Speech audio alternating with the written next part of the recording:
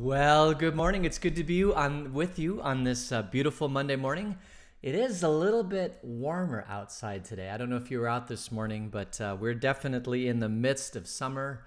Was kept hoping that there'd be some sort of rainstorm happening over the weekend, but we didn't get anything. I don't know if you did, but we certainly did not, which just made it a little bit hot and muggy. And I I don't actually mind July if it's raining and monsooning, but when it's not raining and monsooning, then it gets really hot and muggy, and that's no fun. So, anyway, welcome to you this morning. This is being recorded previous to 8 o'clock, so this is it's actually my time. It's like 6:30 or something like that. And I did get a lot of comments from all of you about kind of how to move the Bible study, talk about the Bible study, and one of the things is that I really enjoy being live. I don't know why that is, but when I'm talking, it's difficult when I'm talking to you, knowing that there's nobody listening right now.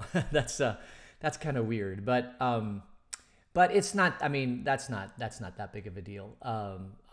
I'm gonna kind of still continue to process all this, and hopefully, within the next 2 or 3 days, I'll give you an all answer of how we're gonna move forward.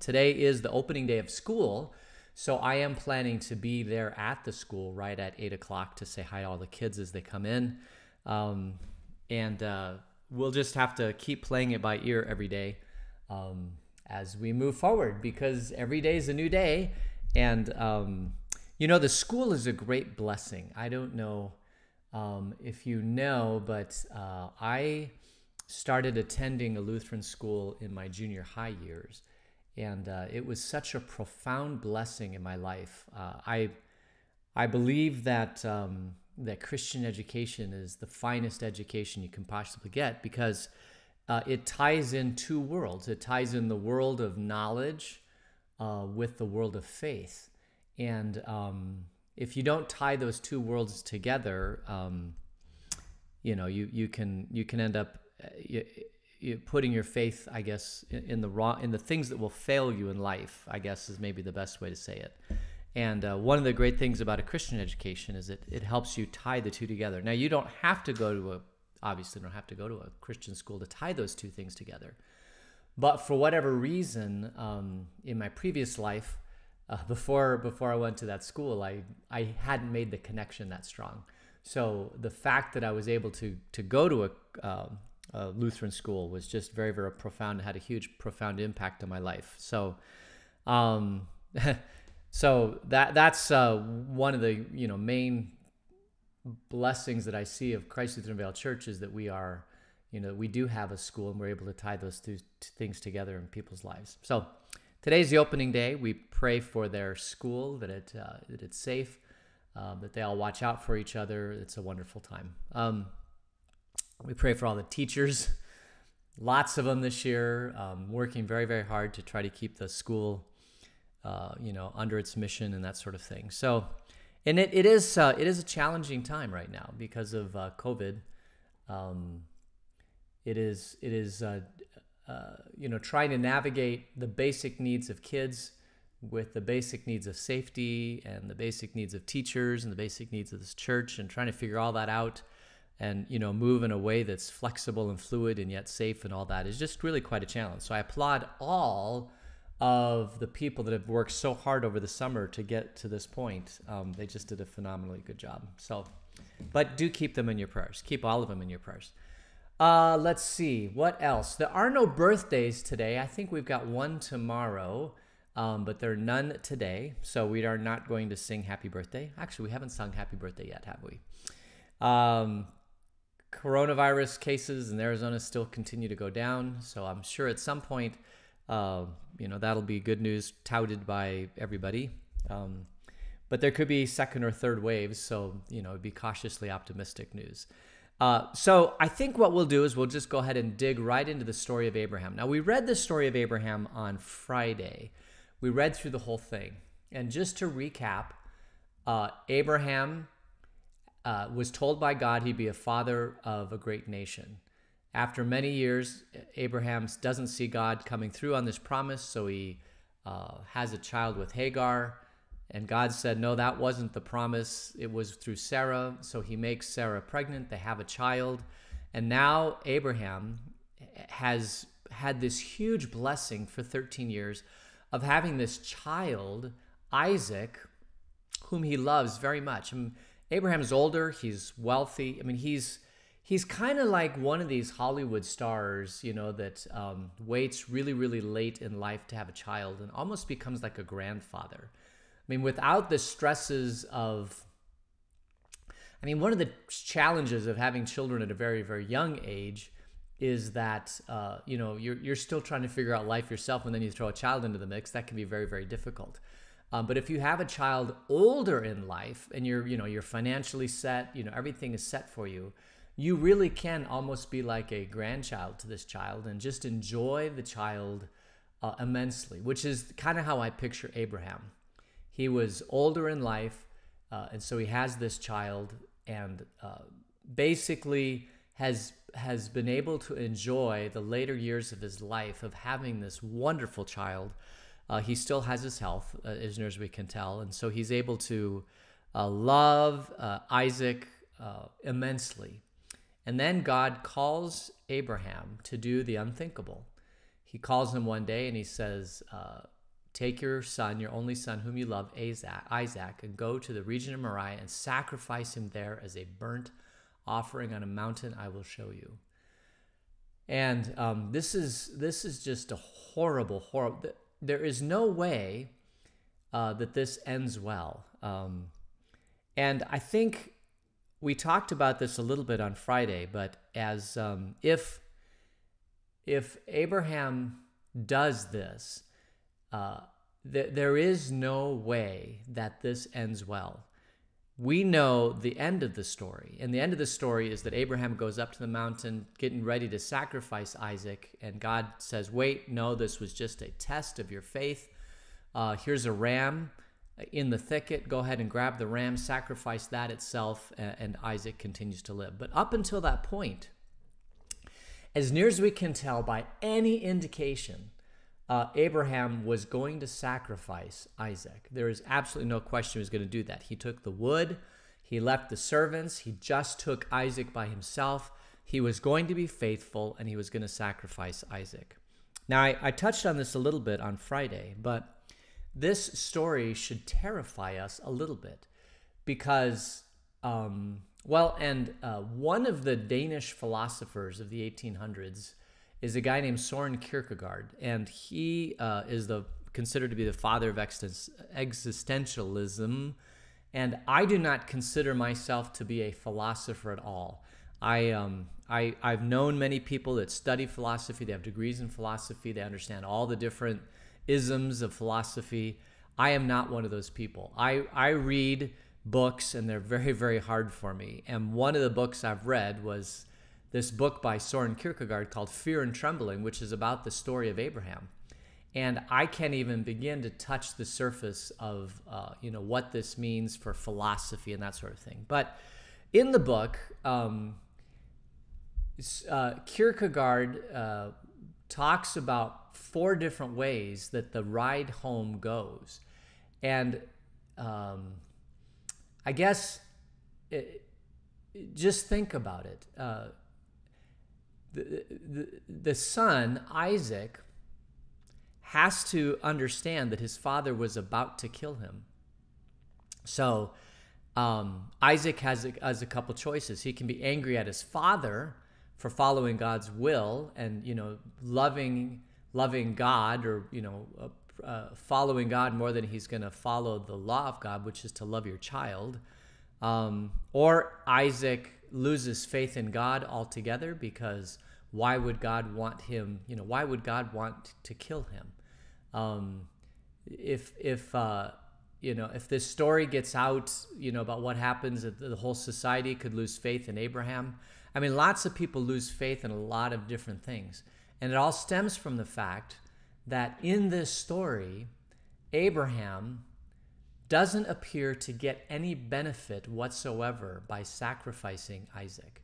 That's probably the most stark realization of this story, is that God tells Abraham to sacrifice Isaac, but there's no reason behind it. Now, if there's a reason behind it, then we go into a whole different realm of understanding of this story. For example, if God had told Abraham, you have to sacrifice Isaac because then he is the perfect sacrifice for the whole world, or you have to sacrifice Isaac as an example of something or whatever, but there's some good that comes out of it, then everybody would kind of shake their head and say, yes, this is horrible that he had to sacrifice Isaac, but it was for a greater good. And in the realm of the world that we live in, we would call that, and actually I think Kierkegaard calls that the tragic hero, right? The person who kind of takes upon his shoulders this realm of doing something very difficult, but it's for the greater good of mankind. And we have tragic heroes all the time who are willing to sacrifice something for the greater good of, look at Spock, right, in the world's greatest movie, well, maybe the second or third greatest movie, The Wrath of Khan, Star Trek The Wrath of Khan, where Spock basically takes his own life, but it is for the greater good, right? The needs of the many outweigh the needs of the one. And so Spock takes his life. And we get tears to our eyes watching this because it is necessary. We realize that the trade-off of Spock taking his own life is necessary because he saves everybody on the Starship Enterprise. But in the story of Abraham, as near as we can tell, the way it's constituted, God has no other meaning behind the taking of Isaac's life other than God just simply demands it. And Abraham doesn't, as he's walking up Moriah with his son, he doesn't see any benefit in it at all. All he sees is negatives. He's going to go up, he's going to sacrifice Isaac, he's going to come back down the mountain. The servants are going to say, where is Isaac? He has two choices. He can lie and say, well, an animal took him, or he could tell the truth, and the servants would be aghast. He goes back into town where he's well respected and people love him, and he's the father of a great nation of people. And they say, where's Isaac? And he has two choices. He can lie and say, well, an animal took him, or he can say, I sacrificed him on an altar. And they say, why did you do that? Because God told me to.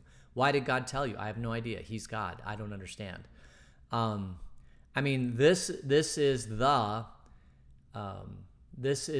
whole point of the story of Abraham, right? Is that there's no benefit to mankind. There's no benefit to the greater good. There's not even any benefit to Abraham. Abraham loses everything by following this. He has as near as he can tell, he's going to go up to the mountain. He's going to sacrifice Isaac. He's going to lose Isaac. He's going to lose the promise of God to be a great nation, unless he goes and finds Ishmael and Hagar. He's going to lose the respect of the community. He's going to lose the love of his life. The mother, think of Sarah, who's waited all these years to have Isaac, and now, Isaac is sacrificed. Nobody wins in this situation at all. The only one that wins, I guess, is God, because he gets Abraham tested and, can play, these little games of testing. God ends up looking like, in the story, God looks like a really bad guy, right? Like a super huge bad guy. Now, Abraham could, I suppose, trust that God's going to provide another child, but will Abraham have enough hope in his life to go through that again? Or will he turn his back on God and say, fine, I'm done. You promised me something, it didn't come through, and finally you came through, but then you told me to sacrifice the child. I'm done with you. Faith can only go so far before it gets to a breaking point where we finally say, I'm done. And would Abraham get to that point? And the answer is we don't know. We simply don't know, because when he gets up to the top of the mountain, God points out to Abraham that this was just a test of faith. Now there's a ram in the thicket. And that really is the whole crux of the story, is that God tests Abraham's faith in a way that he's probably not tested any of us. Um, except that, that's when faith gets really, really, really tough, is when we don't see any reasoning behind the will of God. When God does something in our life and we look at it from every which angle we can possibly look at it, and we just don't see any greater good whatsoever for God doing what he did. You see this oftentimes when a child dies, or you see this when there's a great tragedy like an earthquake or a hurricane or something. And we try to justify in our heads that there must be, the child could have grown up and something worse could have happened, or, the hurricane did this and there was a lot of good that came out of it. But a lot of times, we as human beings don't see the good that comes from some of the horrible, tragic things that we know that God allows in life. And that really is the story of Abraham. And that's why Abraham's considered the father of faith, because he knew without a shadow of a doubt that he had to follow God. No question he had to follow God, but he didn't see any good reason behind it. And nobody else would have seen a good reason behind it either. And yet Abraham remains faithful. And because of that, he's considered the father of faith. And so the implication in our life is multiple. I guess the first one is just that when difficult things happen in our life and we don't see any reasoning behind it, we want to turn it into a story of a tragic hero. We want to turn it into, well, God had a greater plan, or we know in Scripture says all things work for good for those who love God or are called according to his purpose.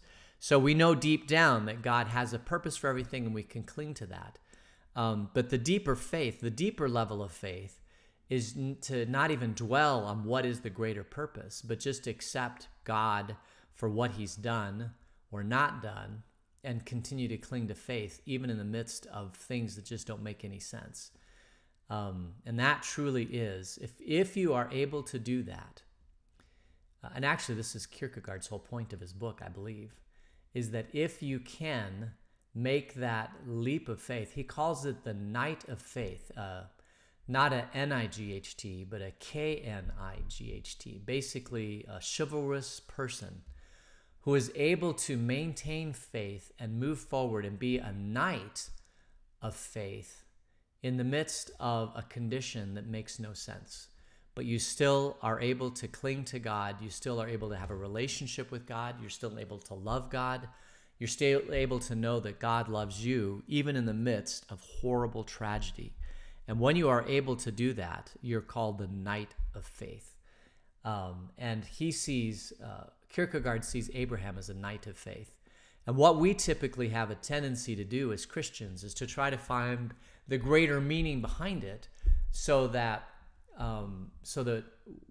we can turn it into the tragic hero, right? That yes, it was a horrible thing that happened, but a greater good happened because of it. And because a greater good happened because of it, it all works out in the end. And that is typically a lot of ways that most religions and a lot of even Christians try to justify all the evil that happens in the world. But our finite, no matter how hard you try, our finite mind cannot comprehend why some things happen. And sometimes we just have to resign ourselves. The infinite resignation, I think, as Kierkegaard says. We have to resign ourselves to the fact that God is God, and he calls us to faith. And that is even at the time when it doesn't make any sense to us. And if you can do that, if you can make that leap from ultimate resignation to a knight of faith, that is the ultimate, I guess, good, or that's the ultimate sign of faith, is to be able to do that and to not lose your faith. So that is kind of that. I hope I'm making this clear. It is one of those stories that when you stop and you think about it, it really makes you think. Because as far as we can tell, Abraham had every intention to do it. And as far as we can tell, there was no good that would have come from him doing it. And yet Abraham remains faithful. And that is huge, which is why he's the father of faith. Now, because he was faithful, and because God finally saved him at the end, does Abraham then become a tragic hero? Or does he become just the father of faith? And I don't know. But I do know that there's a lot of good that comes out of the fact that God does not make Abraham have to sacrifice Isaac. God obviously then is able to fulfill his promise. He's able to test Abraham, and he knows Abraham's faith. Abraham becomes an example of faith, not only for the entire Old Testament, for the entire New Testament. He is an example of how we should follow God to the end, even when it doesn't make sense, because God will work things for good for all those who love him or are called according to his purpose. I mean, there's a lot of good stuff that comes out of it. And so that's good too. And, on another level, I guess you could say that the fact that God saves Isaac from human sacrifice means that the whole entire Judeo-Christian Western culture, the whole 54% of the world that follows Abraham, does not believe in child sacrifices or human sacrifices at all. I mean, that's huge. If you look at the history of Christianity, Judaism or Christianity, particularly Christianity, when they started exploring out of Western Europe and going to different cultures and finding new cultures, they would let that culture pretty much remain as it was. But the one thing that they could not allow a culture to do would be human sacrifice. And the reason why they would never let human sacrifice is because of Abraham and Isaac, right? Human sacrifice is wrong. That's what separates Abrahamic religions from all the other religions, or paganism, is that they don't sacrifice humans. And why do the pagan religions sacrifice humans? Well, it's because at some point along the line, somebody has to pay for the meanness of God, right? In the pagan religions, let's say it doesn't rain for 2 years or 3 years and all the crops are failing and all the people are dying. Someone has to pay for that. Someone has to make amends. Someone has to show God that you love him. You have to make that trade-off, the night of infinite resignation, right? Somebody has to make the trade-off between, I'm going to do this act, God, and then you're going to bring rain and harvest and, reduce the famine and all that something happening in the land. And the ultimate sacrifice that anybody could ever make. I mean, you can give goods, you can give, you can do rain dances, you can do anything you want to try to appease God, but the ultimate sacrifice to appease God, and this would be in paganism, the worst thing you could ever possibly do would be to take another human life. And especially maybe like a young human life, a beautiful human life, like the perfect human life. I mean, there is no worse sacrifice that humankind can make than to sacrifice another human. I mean, that is the ultimate sacrifice. There is nothing greater. And so paganism, if they really want to show that they, want to make the ultimate sacrifice to God, then they sacrifice, a young virgin or something like that, throw her into the volcano. That's the biggest sacrifice there is. And in Christianity, Judaism, even Islam, that sacrifice is never necessary. Because in the Old Testament, God proved that human sacrifice was not necessary. And in the New Testament, Jesus becomes the perfect human sacrifice to overshadow every other sacrifice ever given by mankind to God, to prove how much, to make that amends between humankind and God. It always comes down to Jesus. Jesus is the perfect sacrifice. There is none other. So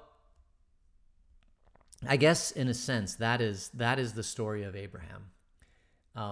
And Abraham, even if you are not, I mean, this is kind of wild, but even if you are not a follower of Judaism, Islam, Christianity, the fact that this story exists in the Bible and that Abraham was willing to do that, and Abraham was willing to change from human sacrifice to no human sacrifice. That is a huge benefit to mankind. I mean, just on the surface of itself, that human sacrifice is not necessary. And even if you don't believe in Jesus as the perfect human sacrifice, the fact that he came and that we as Christians believe that he is the perfect human sacrifice and we don't allow human sacrifice. I mean, Jesus' life, even on a philosophical level, did so much for mankind.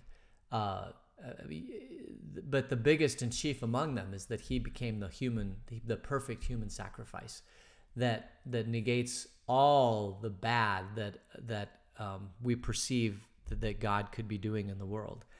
And so therefore you have two choices. You can look at the world around you and say there is no God because of all the evil things that are happening in the world, or you can look at the world around you and say there's been an atonement for humankind and the world for all the bad things, and it happened in Jesus. And because Jesus atoned for all the bad stuff, then nothing worse can happen, because the world will be redeemed and in the last day recreated, and all things will work for good. So all of it does tie back into Abraham, and Abraham is the father of faith.